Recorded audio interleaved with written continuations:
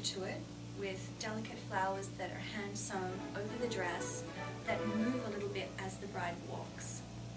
And it's over a silk charmeuse, so it has a very slinky, sexy feel to the gown.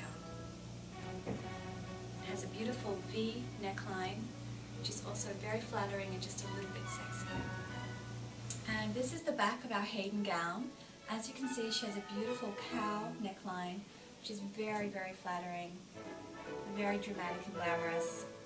It's a great fit over the body, and then it goes into a very delicate chapel train with the lace just going over the edge of the silk charmeuse.